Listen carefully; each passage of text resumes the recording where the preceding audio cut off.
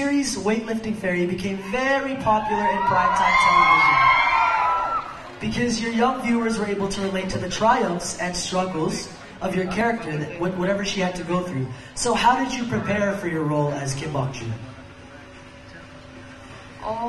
필리핀에서 복주를 굉장히 많이 사랑해 주셨다고 얘기를 들었어요. 너무 감사해요.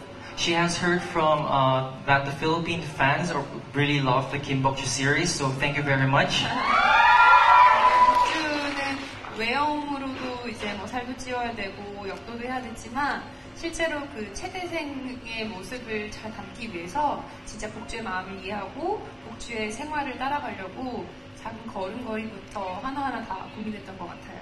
So she had a hard time physically as well to look to look a bit chubbier and to physically look like Kim Bok-ju, but to feel into to be a character of Kim Bok-ju, she tried herself so well to understand the personality and characteristics, even small steps of Kim Bok-ju.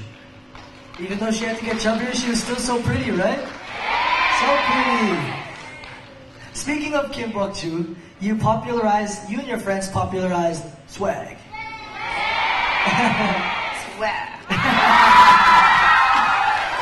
So, speaking of swag, what situations do you consider swag for you?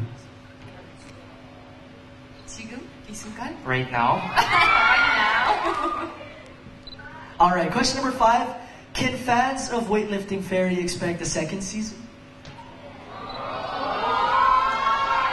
감독님하고 작가님한테 여쭤봐야 될 것 같아요, 저도. She has to discuss with the director and the writer of Kim Bok-ju.